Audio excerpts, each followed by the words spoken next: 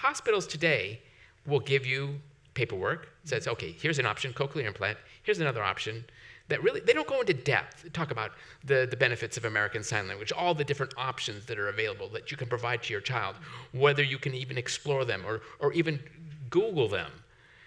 And there is still a great deal of pressure that people should explore the option of cochlear implants because that's better than signing, that you shouldn't sign.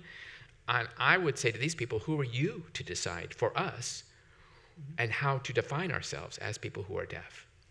So that's why I think we need to have a discussion among educational professionals who only see deaf people as black and white. Bring in deaf people, bring in the viewpoints to those who have newly born children who are deaf. People ask me, so Marlee, would you have a cochlear implant? And I would say, no. That brings the question, when you mentioned and talked about at the beginning of the program, who is eligible for it? It's not for everyone. And it doesn't work for everyone.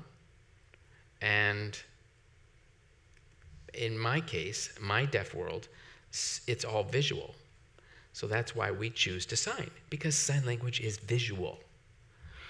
For those who might have a progressive hearing loss, who chose a cochlear implant, I think that's fine, because you have a background of being hearing, as opposed to those who have never heard, who then, I would say to people, I'm not opposed to cochlear implants because who am I to decide for those individuals?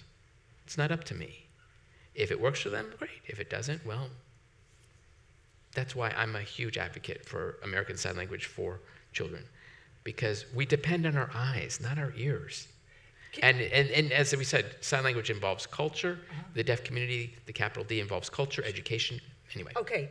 In light of that, define what you mean by culture. Define the modern deaf culture. What does that mean? Modern deaf culture means there's a language there. American Sign Language. So it's about the language. There is a language. It's about the language. It's about our art. It's about our education. It's about our community. Remember that sign language is itself. Oh, by the way, sign language is not international, by the way. So every single sign language community you can think of has its own culture, has its own language.